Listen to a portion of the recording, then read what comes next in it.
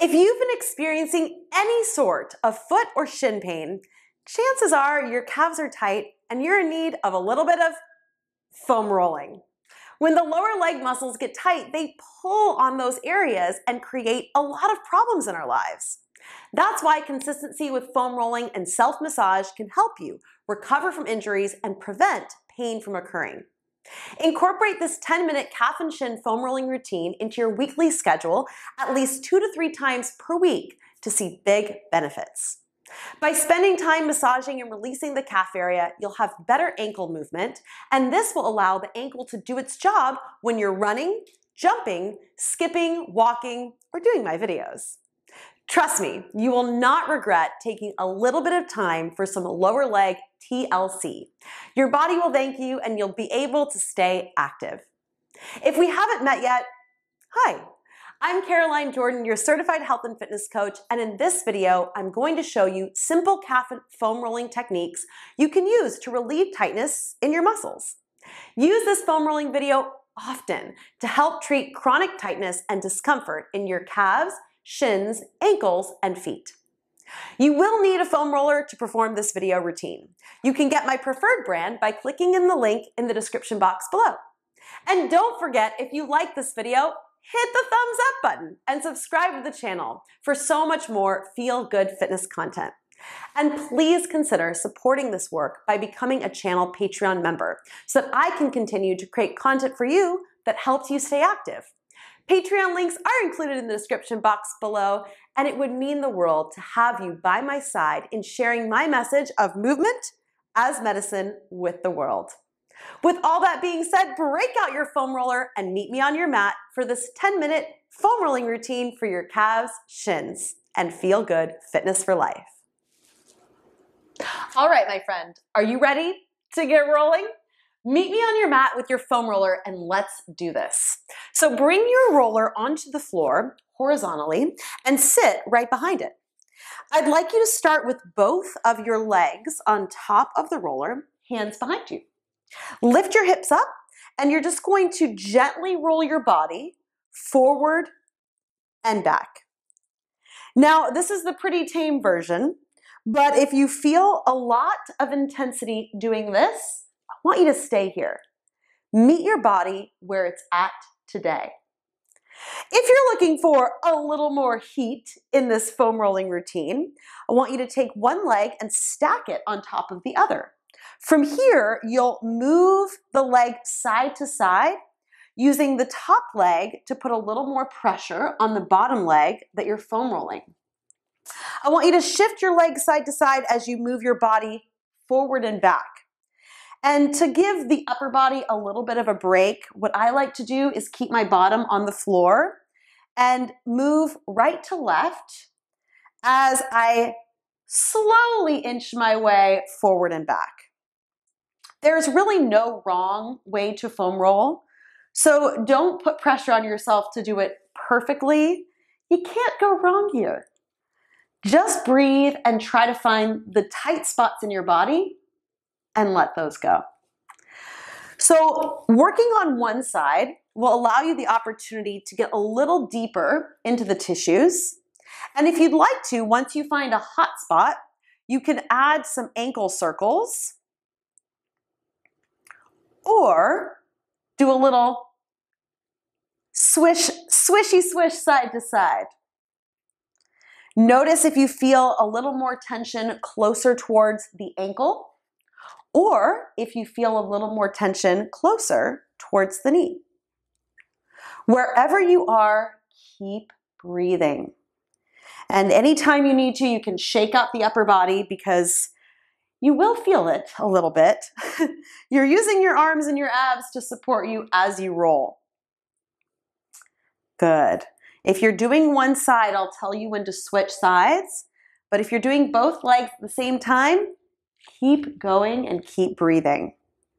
If you have any upper body things going on, you can always lay all the way down on the floor and do the lazy lady calf massage.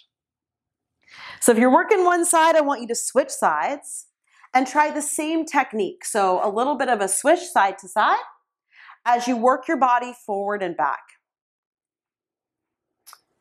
It's really nice once you find one space to just give some ankle circles or pointing and flexing the foot. I call this pin and stretch.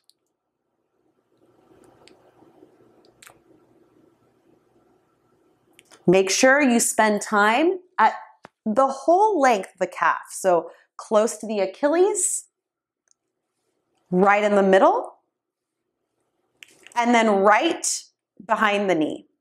You don't want to go directly behind it, but just below it is perfect. If you're recovering from an injury or doing this to prevent injury, I am so proud of you for taking this time for a little lower body TLC. The calves can be such a problem area for so many people, and we're making sure that your calves are happy campers. So wherever you are, give yourself a few more rolls on this second side, and if you're doing both, keep breathing. The next calf roll routine technique is a little bit more for your shins. So you're going to move over onto your knees. You'll take one shin on top of the roller at an angle, at a diagonal. The other leg will stack behind you. And you'll take your hands in front of you. From here, you'll slowly move forward and back. Now, this might be very intense if you're newer to foam rolling. So if it's too much to do one on top of the other, you can always try both. Nice and gentle, and use more of your upper body to help support your body weight as opposed to placing more body weight onto the foam roller. I personally love this technique. It's helped me a lot with some shin splints from doing exercises on pavement. Not the best surface. Now let's try switching sides. So remember, the shin will go at an angle, at a diagonal, and the other leg will stack on top of it, kind of like fire logs crisscrossed. And you'll move the body forward and back as you breathe.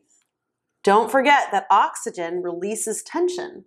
And the more you can breathe, the better off you'll be from this routine. Some foam rolling tools like the stick are also great for shin rolling. So you could always invest in getting a stick on Amazon and doing a little shin rolling that way as well if this technique is not really working for you. But I encourage you to try. Foam rolling never feels good right out of the gate, but it should provide relief, release, and ease in your body after the fact. Sometimes you have to do hard things to feel good.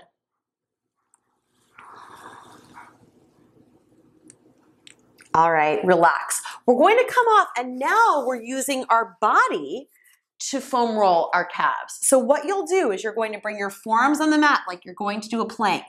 Shift your body forward, take one knee, you'll place it in your calf muscle, and then you'll sit your hips back. So your knee is providing pressure into your calf. Ooh, do you feel that? Yeah.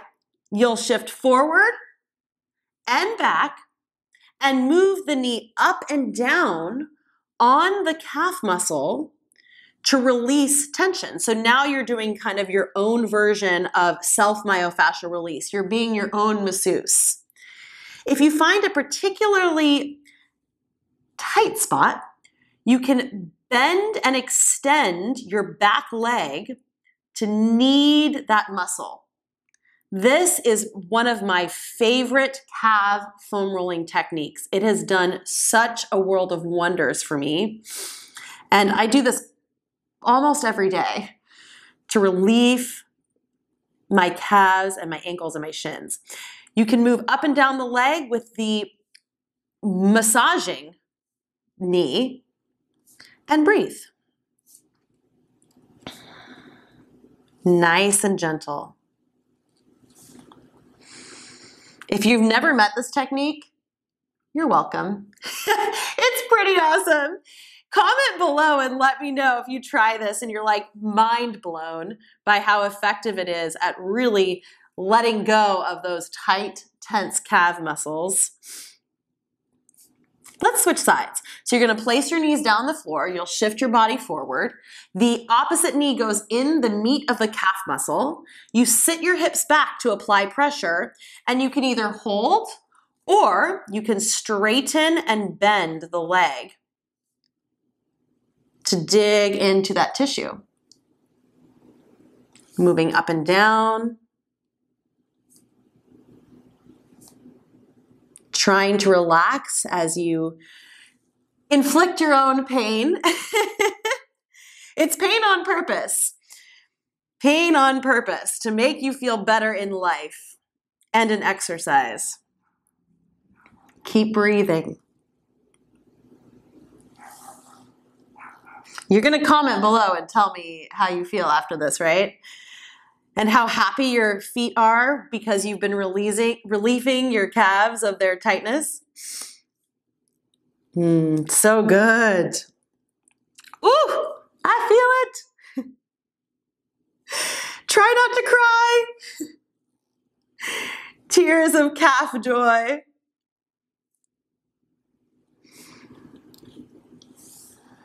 Good. Hopefully after this you have something relaxing planned. Not just for your body, but for your brain. All right, maybe one more pass. And relax. From here, let's stretch the calves. So we'll do a downward facing dog, taking the hands at the top of the mat, tucking your toes, lifting your hips, and just letting yourself stretch into this big V position. You can walk gently through the calves, through the feet, and just notice if you feel any length or difference in the backs of the legs. Take a nice deep breath in and a long breath out. Let any remaining tension go. And say thank you, calves, for the gift of walking me through life. I'm so grateful for you. From here, slowly bend the knees, come down to the mat, and notice how you feel. That, my friend, was your 10-minute calf and shin foam rolling routine. And I hope you and your calves benefit from this little time of TLC. Make sure you comment below and let me know how you feel after trying this video. And make sure you subscribe to the channel for more feel-good fitness to help you stay active and healthy for life. Thanks so much for being here. Please support this work on Patreon. Links are in the description box below. And I'll see you again soon at CarolineJordanFitness.com.